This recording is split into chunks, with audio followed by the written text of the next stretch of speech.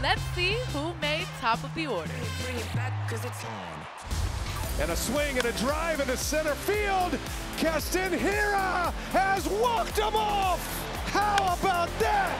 Two-run blast, and the Brewers win. There's a shattered bat. Bowl has it, flips one-handed, with one hand, one hop over to first, off the glove of Hoskins. And Kim's going to go to second. He might even think about third. He's going to go. The throw by JT. He is out at third base. The fact that JT made this play will tell you everything you need to know about what type of catcher he is. Oh, a shot hit deep off the bat of Paredes. That would have some hot sauce on it. It's gone!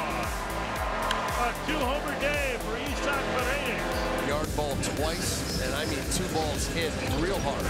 Albert sends it out to center and a base hit. So Pujols now all alone in the top 10. 10th spot by himself. 3,314 hits for Albert. How about that? Albert Pujols steals second base.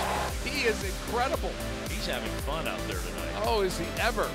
Nick Pivetta indeed coming out to try and go 9 in a complete game tonight. And Nick Pivetta goes all the way.